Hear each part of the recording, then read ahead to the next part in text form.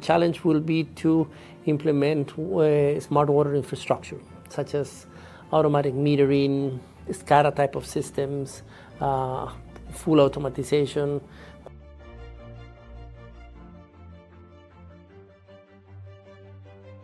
Solutions like the condominial are very good ones and are ones that our region probably needs to explore, along with others. We have an initiative for optimal sanitation in which we try to implement a different type of solutions in order to address in the short term and in the medium term the needs of the population with secure and safe standards.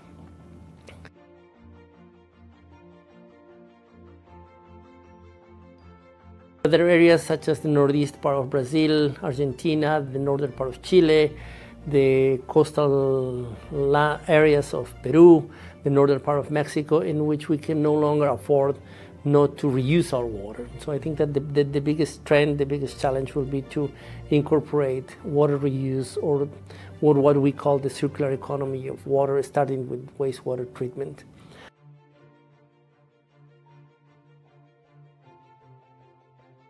We have an initiative which is the Water Funds, which is a public-private partnership. It's a financing vehicle through which we gather along with companies, private companies that have a heavy water footprint or a water footprint that are interested in preserving our ecosystems.